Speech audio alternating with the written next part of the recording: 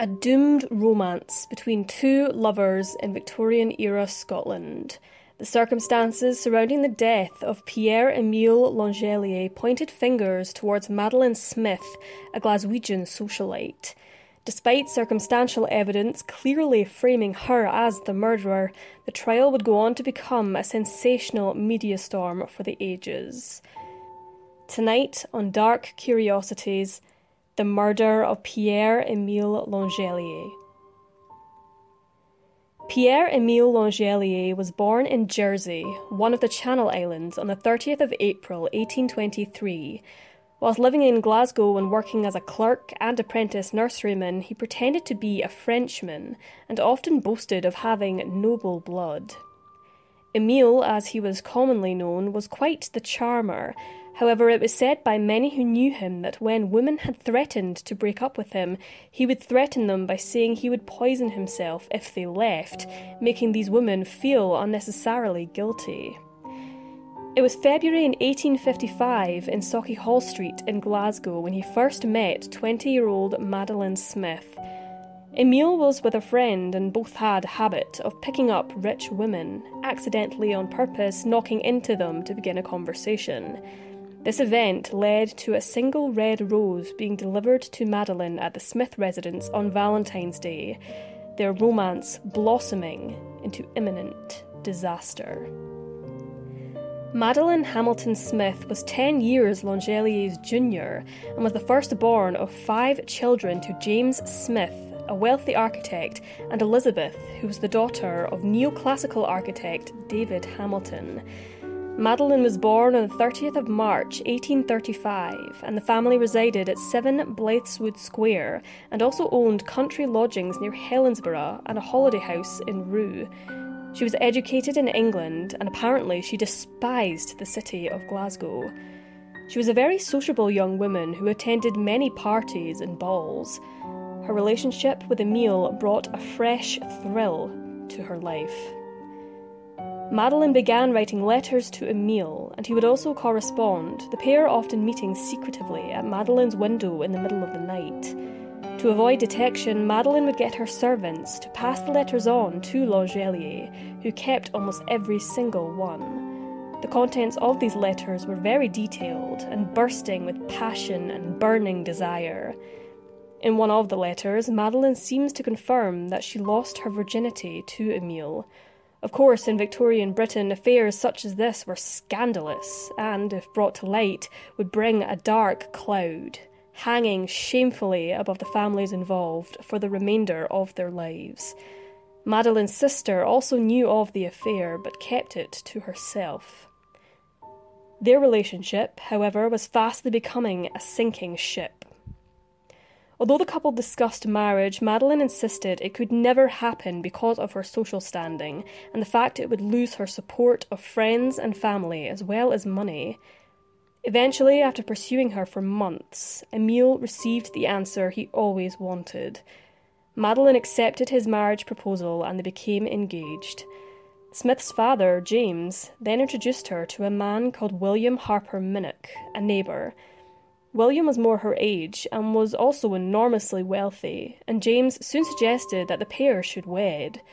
Madeleine communicated once again with Emile, once more insisting that despite her love for him, their relationship could never work, and she subsequently insisted on them parting ways. Emile was upset about this and gave a message of reply saying despite everything, he will always love her and will never accept their separation, and that he would never let her go. She continued her relationship with Emile while also courting William, and in January of 1857, Madeleine and William's engagement was announced. Emile was distraught by this and threatened to go to Madeleine's father in order to expose their secret forbidden romance. This is what tipped Madeleine over the edge. She could not have her reputation tarnished, and she would also sacrifice her betrothal to Minnock. In Victorian Britain, a situation like this was every reputable person's nightmare. Several times following, Madeleine went out and bought Arsenic, signing the poison register under the name M.H. Smith. She said to the shopkeeper that the poison was required to kill vermin. However, it seemed that murder was on her mind. It was around this time Pierre Emile L'Angelier began to fall ill.